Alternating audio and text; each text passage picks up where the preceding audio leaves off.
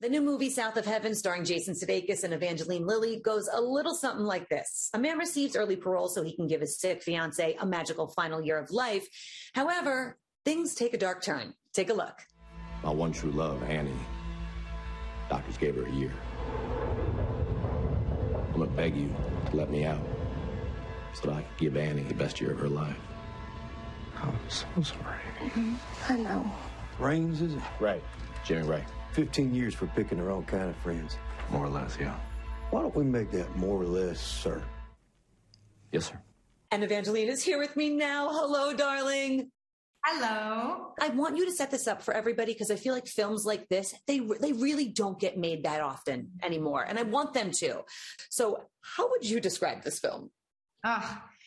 This film is a romance set in a very violent world, painted with a very delicate brush. So if you are, in a relationship with somebody who loves action movies and you're more of like, the heartfelt sweet films or romances or slice of life movies, it kind of meets in the middle. It's full of so many twists and turns. There's no way nobody is going to predict all the twists in this movie. Nobody's going to sit in the theater or at home and be like, I know what's going to happen and call it. It's such a beautiful love story. And it feels funny to say that from having seen it, because yes, there is action, there is some violence, but I think at its core, it's just a beautiful love story between these two humans.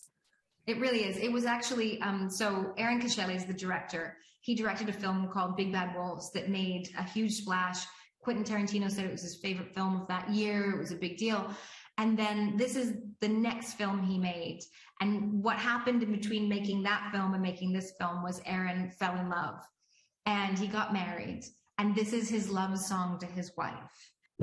What do you love about Annie? What do you miss about playing her? Oh, that's a great question. Well, what I love about her is that I got to take the shackles off and I got to stop being a tough kick-ass chick. And I just got to be someone who actually is a lot like myself. I had this character who on the page was very vulnerable and she was very weak and she was very soft and very gentle. But I knew that if based on everything she'd been through, she was a formidably strong human being. And I really wanted to show that, but I didn't want to show that by her being like, I'm so strong, I can handle everything. I wanted her to maintain that beautifully soft exterior and to show what strength looks like when it comes through a soft vessel. I know you have to go, so just real quick, I want to hear about other things that you're working on, whether it's your books. I don't know what's going on with Ant-Man and the Wasp. What else do you have going on? I'm in the middle of printing the third installment of the Squicker Wonkers book series, which are my children's books. And I'm in the middle of drafting the cover art for the fifth audiobook in the Squicker Wonkers. So that should be coming out soon, knock wood. And then I'm here in London right now working on Quantum Mania, which is the next Ant-Man and the Wasp installment, which is very fun, very exciting.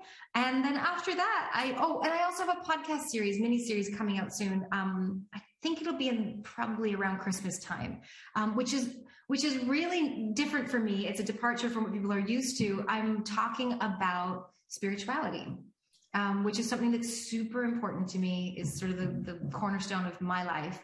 And I decided to, for the first time ever, just to talk about it publicly. I love all of it. So we can listen to you, we could read your books, and we could watch you in South of Heaven, in theaters and on demand, right? Yeah.